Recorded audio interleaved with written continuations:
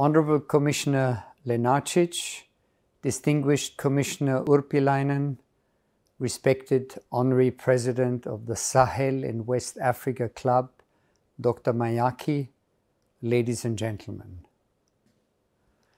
In the last few years, our partners in the Sahel have seen a number of disruptive developments. No less than 4 coups d'etat in Mali, Chad and Burkina Faso have illustrated the fragility of the democratic and constitutional order in the region. There is an increased risk of terrorism and organized crime spilling over into the coastal states along the Gulf of Guinea. Democratic transitions proceed slowly and are jeopardized by the increasing engagement of third parties in the region. The existing socio-economic tensions are further exacerbated by climate change, the COVID-19 pandemic, and rising prices for wheat, foodstuffs, and fertilizers due to the ongoing military aggression in Ukraine. Already today, 25% of the Sahelian population is dependent on food aid, and the situation is likely to deteriorate.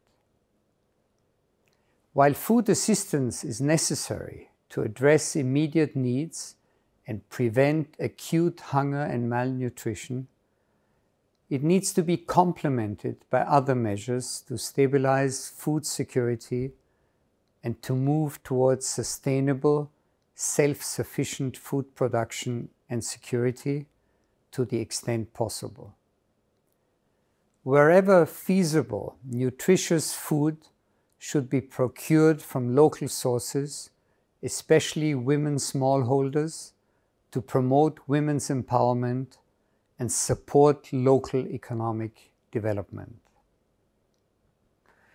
The Central Sahel region is one of the priority regions of Austrian Development Cooperation, with Burkina Faso as one of our priority partner countries.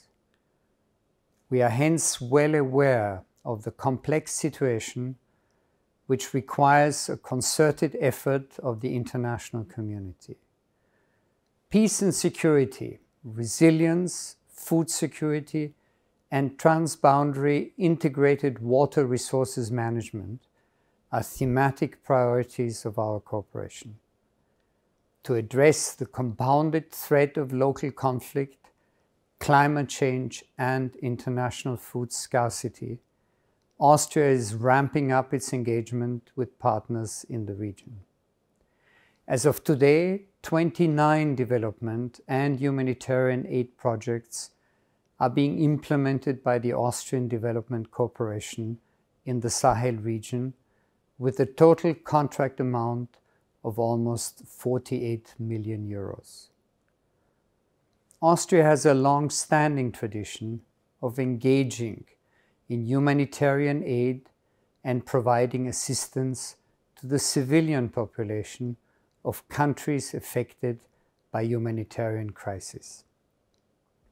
In that spirit, I am glad to announce that this year, Austria will provide a further 5 million euros for humanitarian assistance in the Sahel region. Austria wishes this important high-level event much success in the interest of the people living in the Sahel region. Thank you.